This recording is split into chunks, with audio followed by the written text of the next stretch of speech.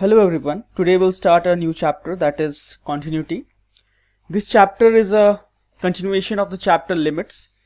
So the word continuity, this word, as it is very clear, is being coined from the word continuous,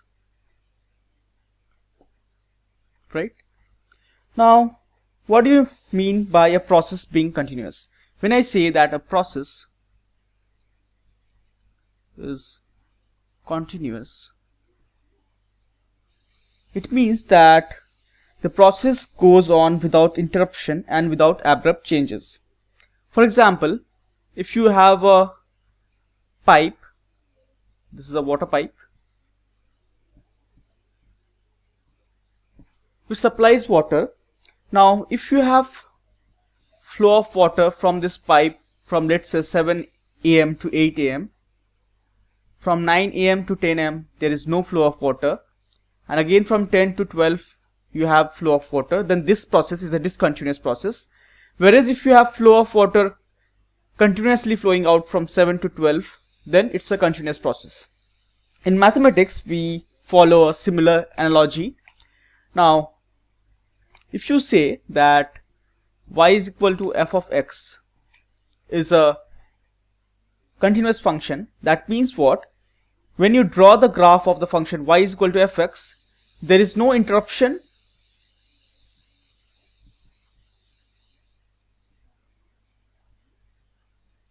or there is no breakpoints.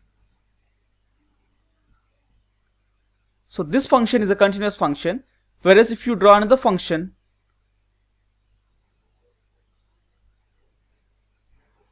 y equal to g of x like this, then here you can see that there is an interruption at this point, there is a breakpoint at this point. So this function is a discontinuous function.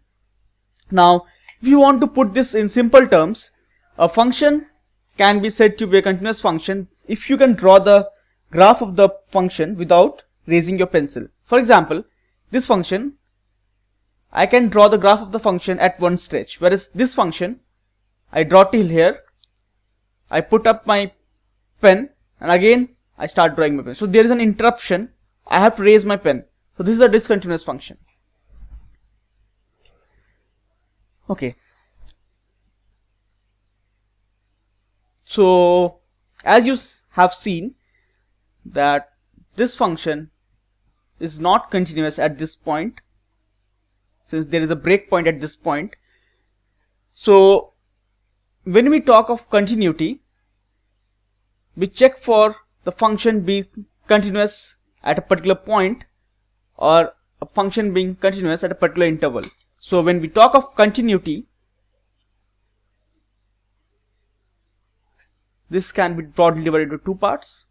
One is continuity at a point, or continuity on an interval. Okay.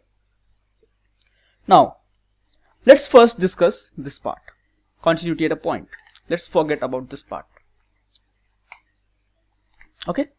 Now when you say that a function is continuous at a point A,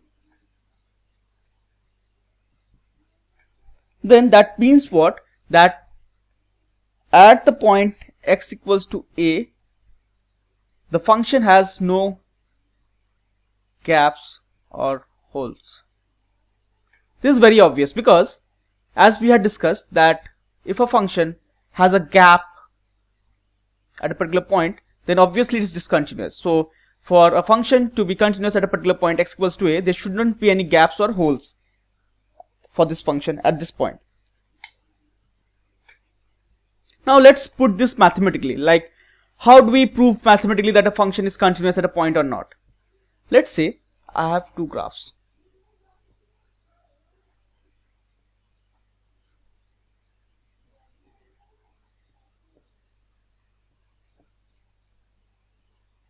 Okay.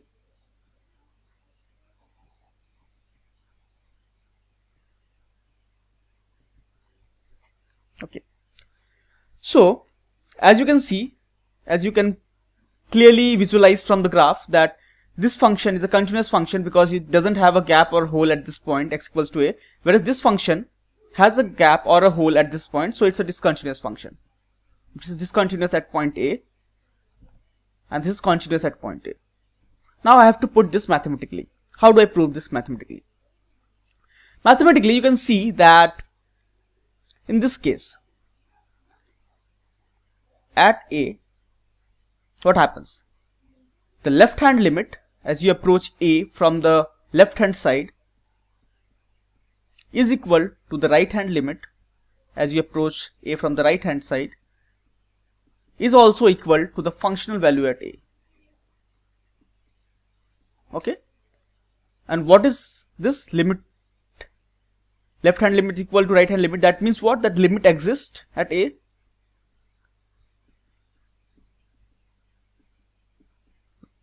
So this is the condition which proves that a function is continuous at a particular point A. For this function, as you can see, that though the limit exists, is particular value L, but the functional value at A is something different. Let's say it's L2. So though the limit exists, it's not equal to the functional value at A. So we can say that the function is not continuous at point x equals to A.